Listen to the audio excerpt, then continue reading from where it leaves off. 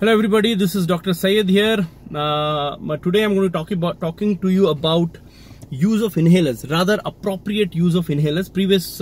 Previously I spoke about asthma, a few of the misbeliefs, misconceptions about asthma, use of steroids in asthma, use of inhalers in asthma. Today I'm going to give you a live demo as to how to use inhalers appropriately, correctly, right? So let's understand what is inhaler. This is called as an inhaler. Of course, I've used one particular drug called as Duolin, this colored one, and this has got parts. This is called as mouthpiece, and this is canister, which has got medicines inside, the spraying medications inside. So let's say this is a brand new one. You open the cap for the mouthpiece, let the first spray go outside, expel it because it's brand new. Now, first step before using the inhaler is empty your lungs. So breathe out.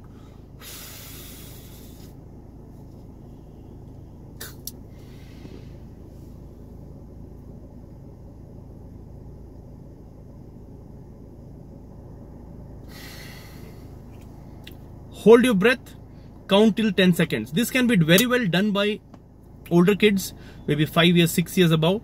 We can teach them how to hold the breath so that all the medicine which is being puffed and pumped goes to the lungs and stays there for a few seconds for it to work.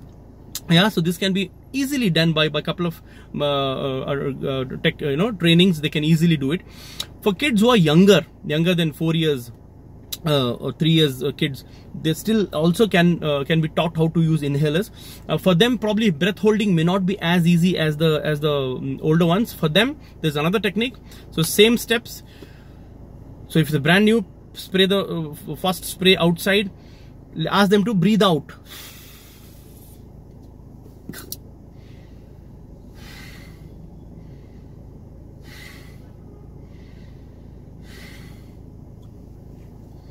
Ask them to keep taking deep breaths. So this, what does it do is, when the medicine is sprayed in the oral cavity, though as they take breaths from the mouth and exhale from the nose, so medicine goes there and keeps getting deposited in the lungs. So that way it will make the airway open up and they can breathe better. So this is for the younger kids. Of course, inhaler usage practically comes into picture above 3 years, 3 to 4 years kids, because younger kids cannot use inhaler. Hence, the use of nebulization is most common in younger kids. So we just put a mask and we connect to the power source, and the medicine is basically in a vaporized form given to the lungs.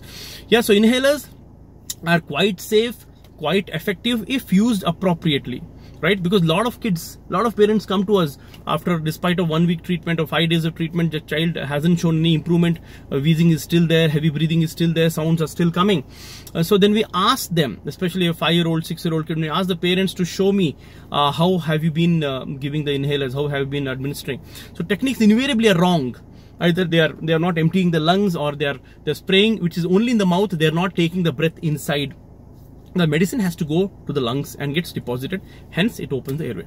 Yeah, so this is a simple video to understand how to use the inhalers properly, appropriately. Any queries, any concerns, you can always feel free to ask me, and please meet your pediatrician or your physician or a doctor if you need any guidance as to what medication, how long to use, how many weeks to use, how many months to use. All that depends on the medication, depends on the problem, depends on the child's age. Yeah, thank you so much.